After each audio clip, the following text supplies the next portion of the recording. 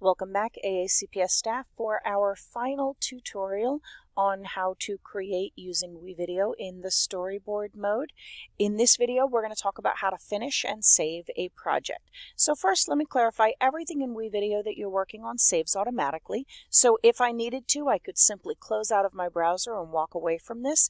But when I am finished, I have options to export this out of WeVideo, and that begins by clicking Finish here in the upper right-hand corner.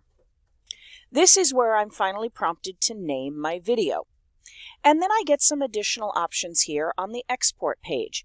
Over here on the left-hand side, I can choose the thumbnail. So what do I want people to see when they click to play my video? I see the name displayed up here in the upper right-hand corner. I can choose the resolution that I prefer, SD or standard definition, or HD or high def. Keep in mind that your SD videos will be a smaller file size, so faster for downloading, uploading, sharing, and so on.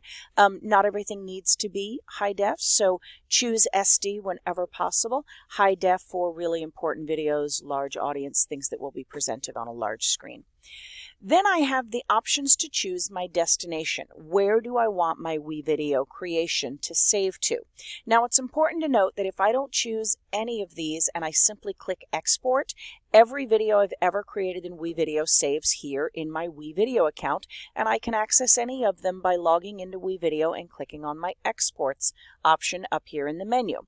But if I intend to share this video with students or colleagues, then it's better to choose another destination that easily allows me to share. Staff members in AACPS will see the YouTube options, so if you frequently put videos on a YouTube channel, you can export directly to YouTube and begin that process of uploading and setting up your permissions on YouTube. The other two options we have here is our AACPS Google Drive or our OneDrive, and again, those are great if you plan to share this with teachers or students. So I'm going to select Google Drive, and then I'm going to click Export. This brings me to a message that says my video is being processed, but it also tells me I don't even have to keep this window open in order for this process to occur. So at this point, I could close my browser, I could walk away, and I would know that my video is being saved and will appear in my Google Drive. Last thing I want to show you is what you can expect to find in your Google Drive or in your OneDrive if you choose that destination.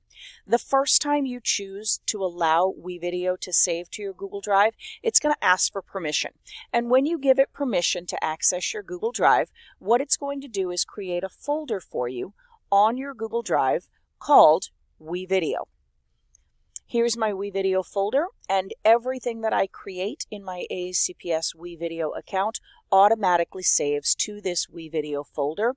So this is where I would go to find it in the future when I was ready to share it with my colleagues or students.